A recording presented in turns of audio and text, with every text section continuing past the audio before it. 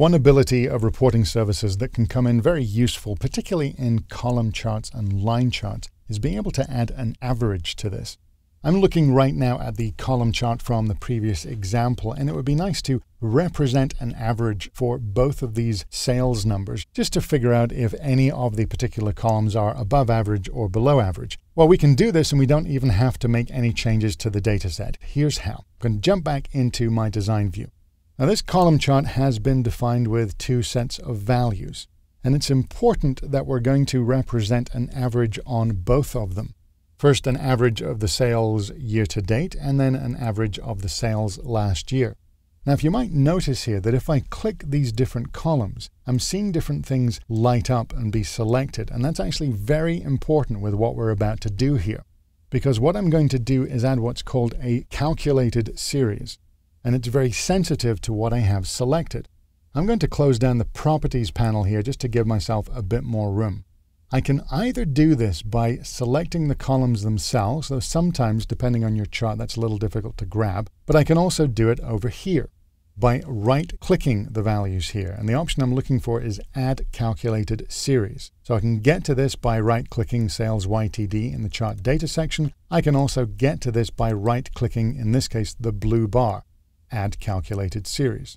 Reporting Services provides us with a bunch of different formulas. Do we want a moving average? Do we want a detrended price oscillator or rate of change? Well, actually going for something a lot more basic than that. I'm just interested in the mean. I don't want a moving average because that's much more useful over a line chart that's going across multiple months. That's not relevant here. I really just want to know what the mean average is for all of this. So I'm just going to go ahead and click OK. Again, in Design View, we're just looking at dummy data here, but we can see that it's added in that average and even give us part of this legend over here. So I'm going to go and run. And it might not look fantastic, but this would be about right if we're trying to represent an average of the blue bars. A couple will be over it and a few will be below it. But it's now quite easy to see that Blythe, for example, is slightly above the average where I might not have been sure a moment ago. But I'd like to change this a little bit. So I'm going to go back into Design View, and I want to go back to that calculated series. If I click on the chart and then clicking carefully around, I should be able to highlight it, seeing that it's highlighted with the different data points, and I can right-click that calculated series itself and go into its properties. Again, we should expect to see it's calculating a mean formula. I can come down to the legend and change that if I want to, maybe even just change it to say average instead. Now we have options below for, say, line width. I'm going to actually move that up to 3 points. Could even change the line style to a dashed line.